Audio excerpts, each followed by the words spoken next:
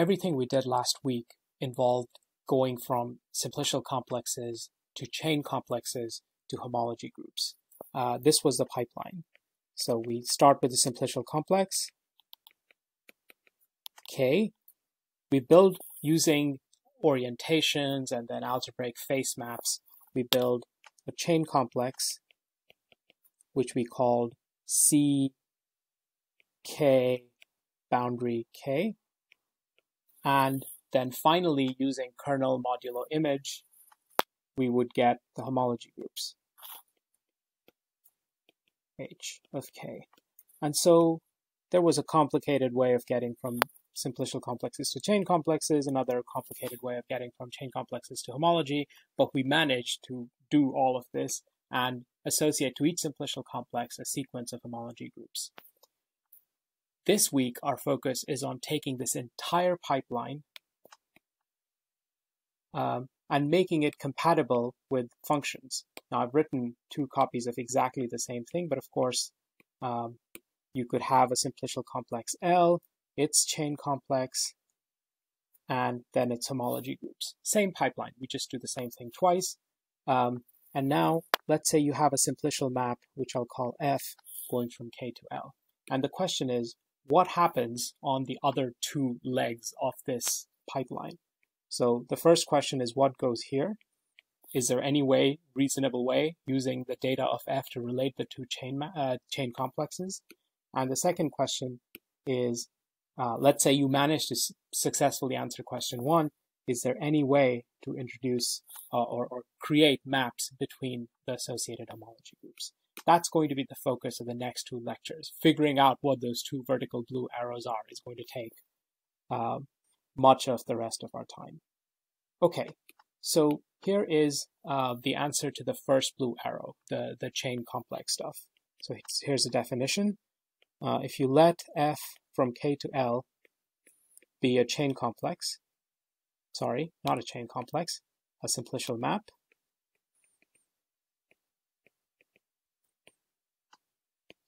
define for each dimension K bigger than or equal to 0, the linear map. Remember, we're trying to relate the chain complex of K to the chain complex of L. Therefore, we want a linear map, ideally taking the K chains to the K chains. So I'll call it CKF, which goes from the K chains of K to the K chains of L by the following action. So the K chains of K are a vector space. Fortunately, we have access to a basis of that vector space, which is all the K-dimensional simplices. So if I have a linear map, it's enough to describe it on all the basis elements. So on each K-simplex, sigma of K. So this linear map is going to take sigma, and it's going to spit out something that had better be a K-dimensional chain of the simplicial complex L. And this is going to turn out to be the most natural thing you would want. This is the simplex F of sigma if dimension of F of sigma is the same as the dimension of sigma, which in this case we assumed is K, and it's going to be 0 otherwise. Now, here's the thing to check. This map is faithfully taking K-dimensional chains to K-dimensional chains whenever dimension of F of sigma is K. So it sends a K-simplex to a K-simplex, and the thing here, the reason we have to send some of these simplices to 0 while we preserve the others is because if dimension of F of sigma is not equal to K, then F of sigma is a simplex of dimension strictly lower than K. What this really means is that F is not injective on the vertices of sigma. 2 of them or more got sent to the same vertex in L, which means, you squished some dimension and you lost a dimension while going from K to L using the map F. And so those simplices where you lost a dimension don't form basis elements of the K chains in L. They form basis elements of some smaller part, some smaller, CK-1 or K-2. And so we ignore those. And so this is called CKF. This is a map that allows us to go from takes k chains of k to k chains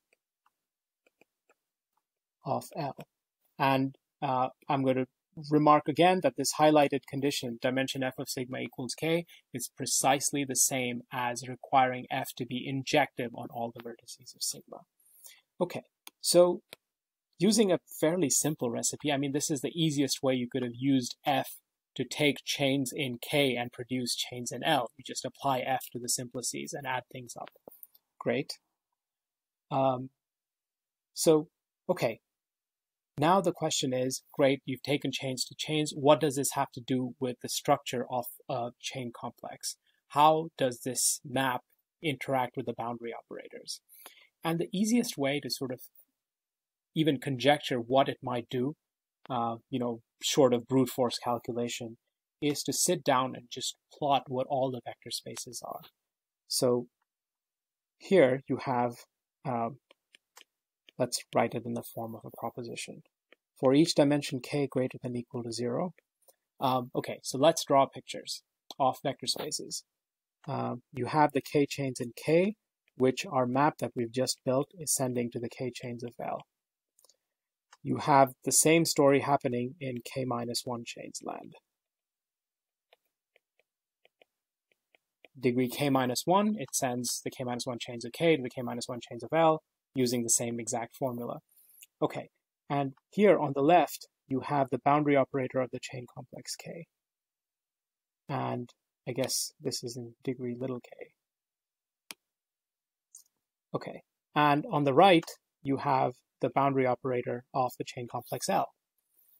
And for every possible dimension k bigger than 0, this diagram commutes.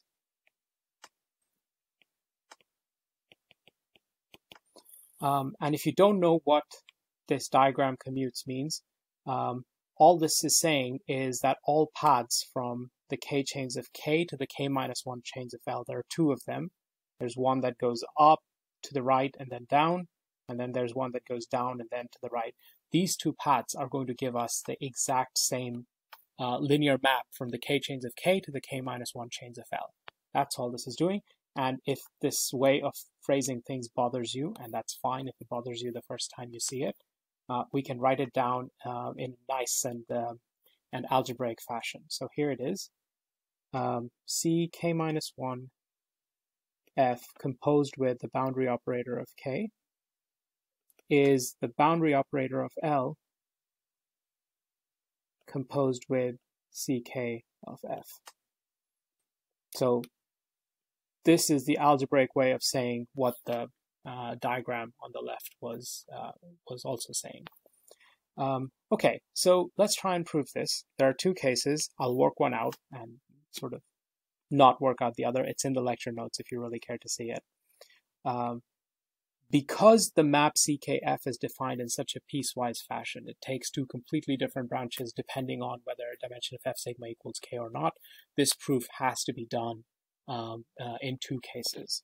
So the point is that it is enough to verify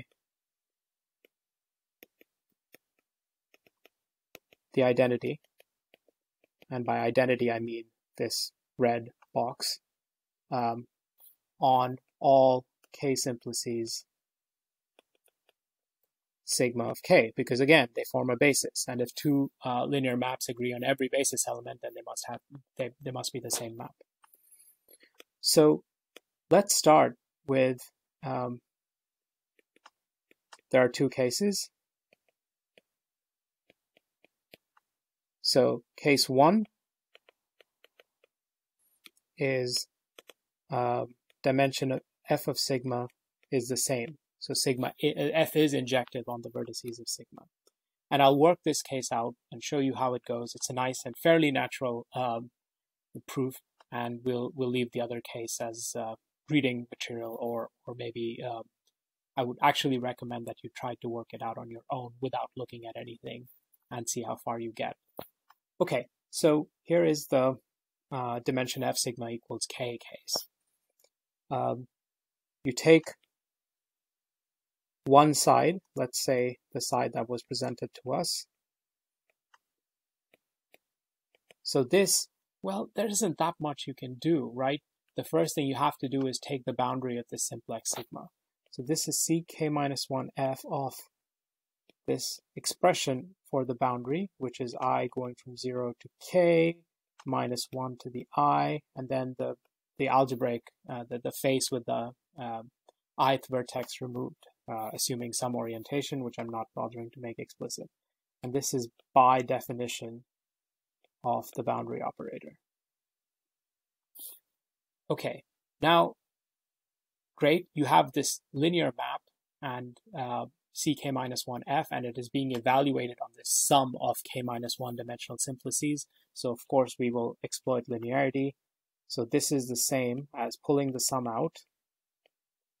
Minus 1 to the I, if that's just a coefficient, I can take it out.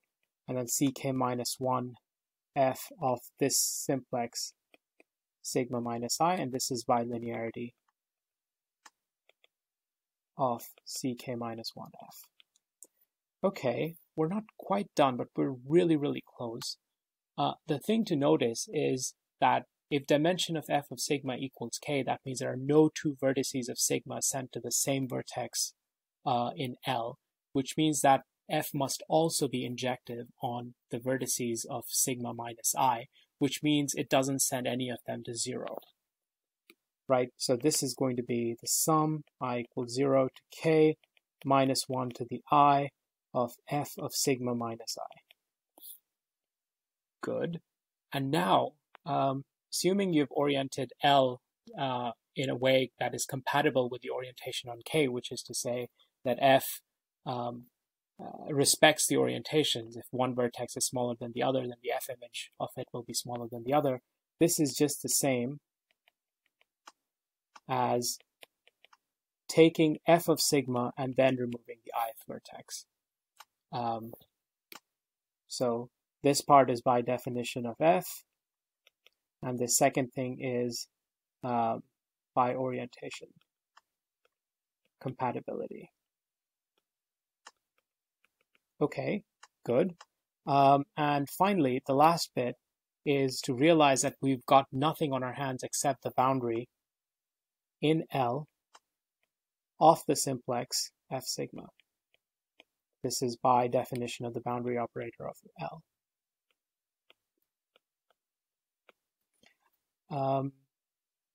Okay, well, this isn't quite what we promised to prove, but you realize that this is going to be the same as ckf of sigma. Again, this is by definition, because ckf is the same as f on sigma, where the dimension is preserved. Okay, and this is what we'd set out to prove. We started with, it's been a while, but we started with ck minus 1f composed with the boundary of sigma, and then we ended with things having flipped. Now you have the boundary of L and ckf on the other side. So as expected, this thing commutes. Now, what we've arrived at is, well, not the end of the proof. Now there's case 2, which I said I wouldn't do here, which is if dimension of f of sigma is less than k. And in this case, just to give you a hint, both sides will be 0. So it won't be some interesting boundary thing. It will just be both sides are 0. So that case is at least the calculation is maybe involved, but the answer is fairly trivial. Okay, so if you put all of this together, we have a sequence of maps that take k-chains to k-chains and that commute with the boundary operators. So this leads to a definition. So you let C and C prime be any pair of chain complexes. over some field F, which we're not writing down explicitly. And now the point is that these chain complexes need not have come from any simplicial complex the way, there's no K or L. A chain map, so this is going to be the notion of a function that takes one chain complex to another, which we'll call phi from C to C prime is a collection of linear maps. So they're going to be one in each dimension. So they send the chains to the chains. This is what our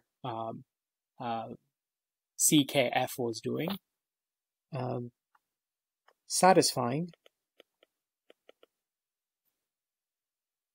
the same relation that we have above, which is to say phi k minus 1 dk equals d prime k composed with phi k for every k bigger than or equal to 0.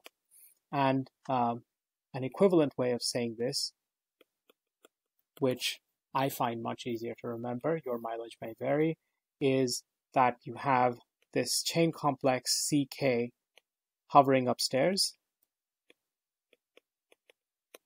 going on and on and on, and you have this same thing with C prime, hovering downstairs, going on and on and on. And here you have the boundary maps of K. Here you have the boundary maps of, upstairs boundary maps of C and downstairs boundary maps of C prime. And what these phis do is that they sandwich themselves in the middle here.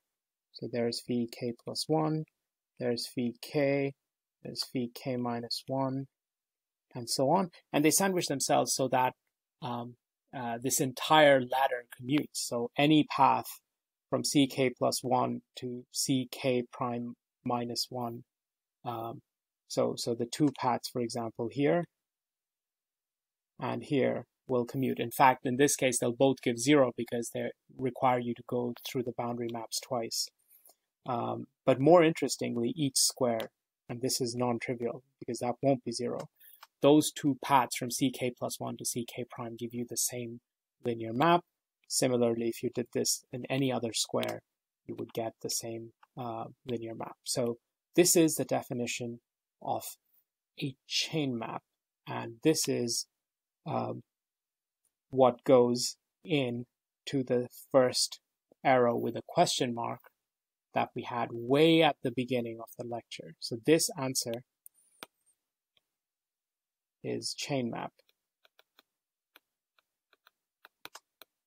And as a result of this proposition, where we saw what happens when you relate CKF to the boundary operators, for every simplicial map, F from K to L, the sequence of linear maps CKF going from the K chains of the simplicial complex K to the K chains of the simplicial complex L constitute a chain map. Okay, so that's the end. What we have here is a calculation that shows that we have the ability to go from a map of simplicial complexes to what is a reasonable notion of map between their associated chain complexes. And in the next lecture, we will see what these maps of chain complexes do in terms of the homology groups. See you then.